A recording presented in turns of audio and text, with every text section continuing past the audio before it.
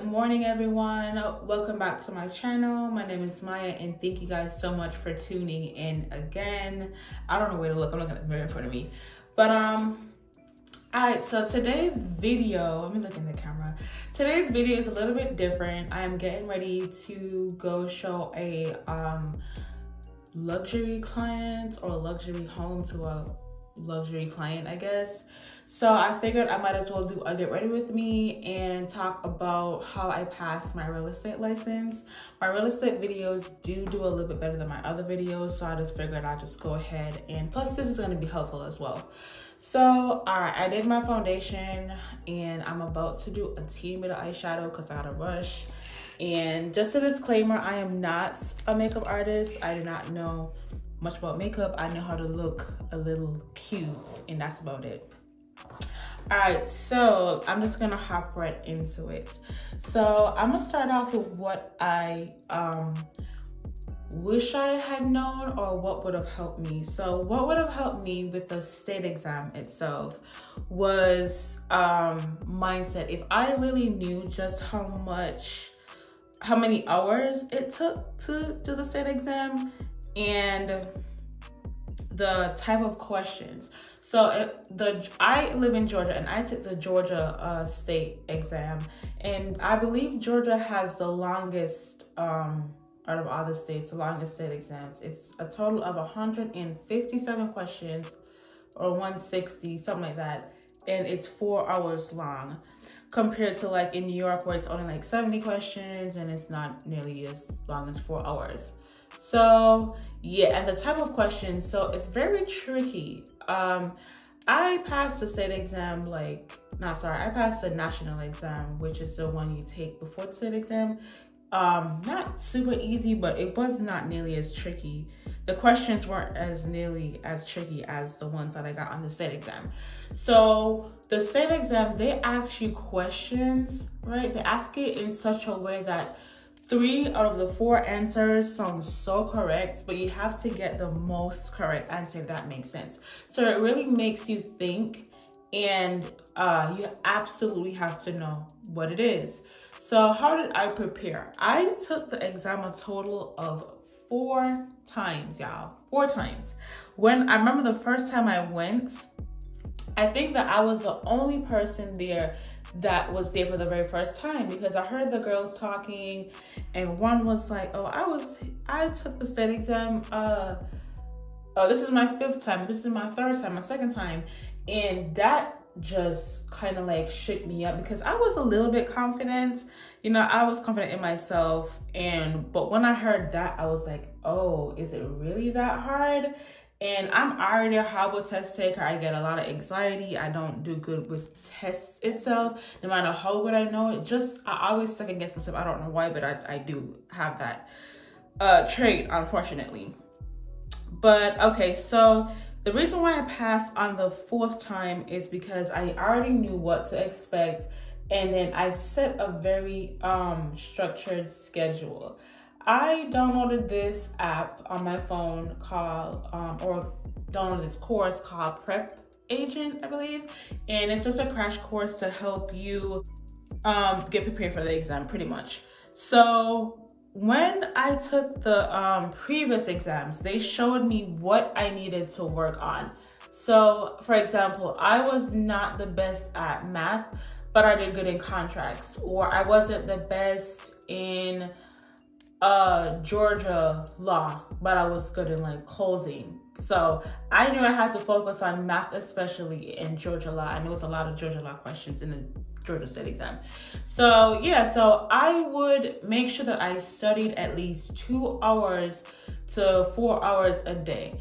So I first did vocabulary, because once you understand the vocabulary, you will understand the question a lot better.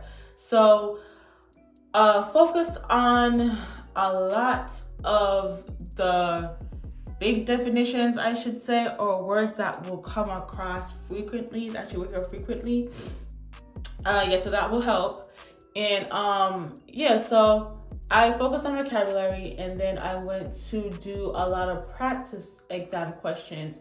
Now that helped me tremendously because when I ended up taking the exam, they were a lot similar. They were like very, very similar to what I practiced. So yeah, just doing it twice a day. Sorry, just doing it 2 hours a day, doing 4 hours a day. I would do it before I go to work or after work. You know what I'm saying? Just sticking to that schedule helped. All right, so vocabulary, crash course, strong schedule, that's really what helped me as well. Secondly was mindset. Like I just decided like, hey, I already took it 3 times already. You know, if I fail, I fail. If I pass, then, you know, good job. So I just kind of like eased my nerves, and I was like, I'm not going to give up regardless. So yeah, I just went in with a great attitude. I was a lot more prepared. So that helps as well. And then, yeah, so that my mindset helped me out tremendously. Like I just calmed my nerves down. I was like, you know what, like, hey, you know, you're gonna get the lessons eventually. So, you know, let's just take the exam and do the best that we could. All right, so when you get to the exam itself, the testing center, you can only bring your ID. You need two forms of ID and then a calculator. I think that's all you're allowed to walk in there with. So I know that was how it was in Georgia. So I would say, hey, that probably is pretty much how it is all over. All right, y'all, I had to do my eyeliner. It's a little bit uneven, but I'm gonna fix it later. All right, yeah, so like I said, you walk with your 2 forms of ID and your calculator. So what helped me in the testing room itself was I put in the little earbuds that they provided. That way it's like even more, I mean, it's already quiet, but it just canceled out everything. I was completely in my head, in my zone, so that helped me tremendously. Another thing that I would say to help when you're actually in the room, so my testing, the nearest testing center was in Savannah, which is about 2 hours away from me. So I had a long drive. What I did was I did not drink a lot of water or anything before, so that when I did get there, obviously when I get there, I'm gonna have to pee, but like in the actual testing facility, I did not want to take a break at all. Even though it's 4 hours, you only get like a 5-minute pee break each time, and if you take longer than 5 minutes, then you're in trouble. I did not want to risk it, you know what I'm saying? So you can't walk with your phone in there, so you can't time how long you're gonna pee for. So I had to make sure that I was dehydrated and I did not have to pee, so that I didn't, went into that risk. So yeah, another thing I would say before the exam is to make sure that you are well rested. One time, I think the second time I took it, I wanted it so badly that I stayed up all night trying to like do as many practice exams as possible and read over all my definitions and just cram. And I went to bed like at 2, had to get up at like 5 or so. And honey, when I said I was so exhausted, that was like the worst possible thing that I can do, that I could have done. My sister was like, don't cram. I was just like, I'm going to, I have to, pass. But yeah, I should not have done that. So please be well rested. Any other tips? Let me see. So let's talk cost. The cost of the state exam here in Georgia was $121, which is not super bad, but you also have, let's say you do pass the exam, the license itself is $170. So you have $121 and $170. So yeah, almost $300.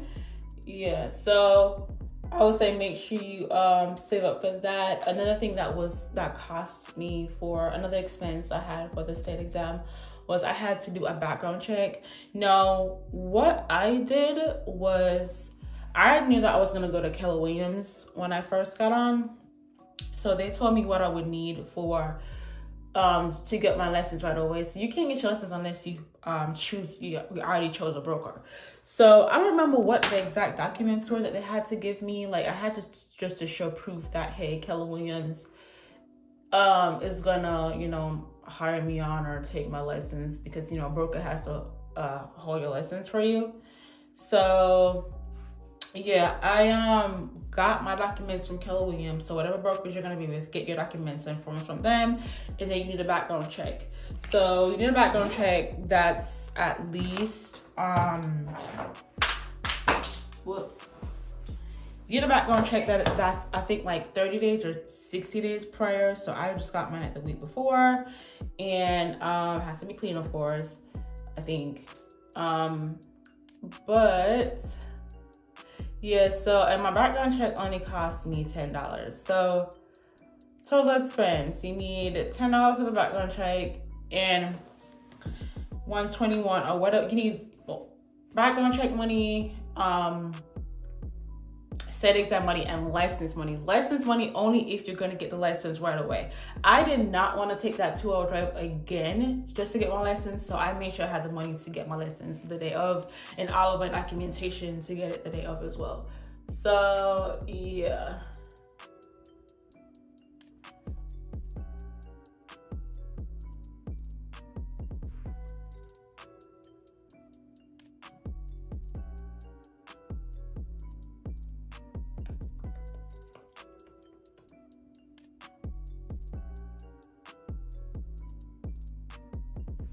All right, y'all, I hope I pretty much went over everything. Just to recap one more time.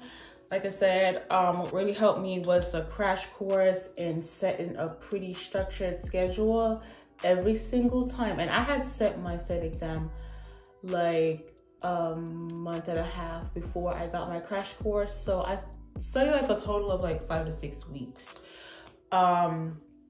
Yeah, so, you know, set your state exam like a good bit out, and then like have at least a month or 3 weeks to 6 weeks to study, depending on how good or bad you are at taking tests.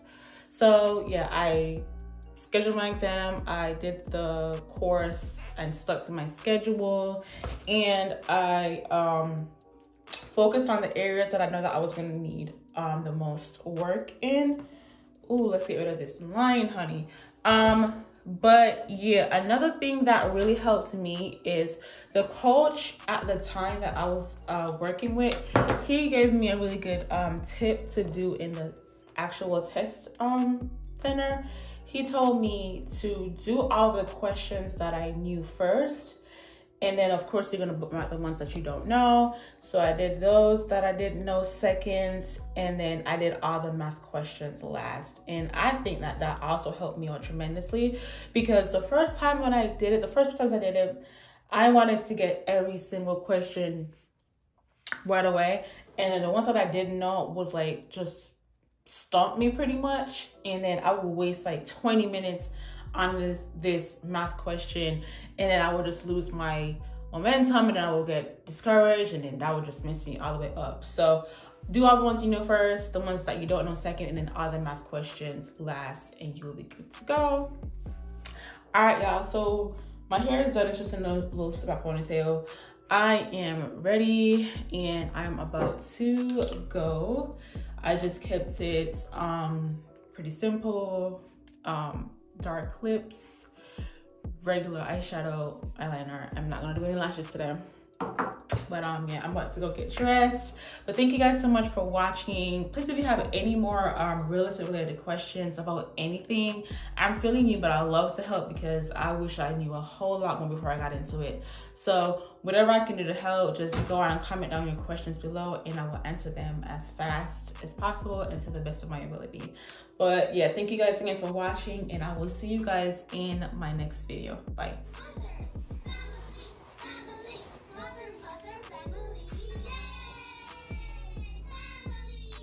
Family.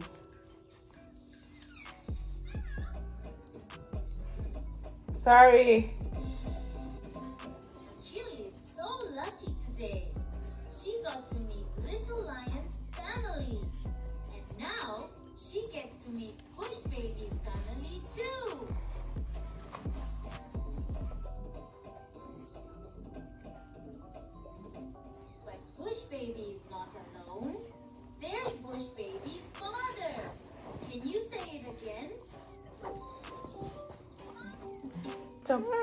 Come.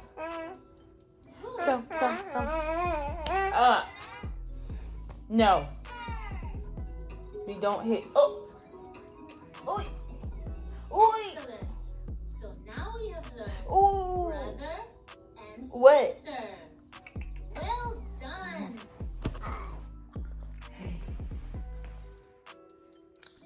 Our show is over. You did so good.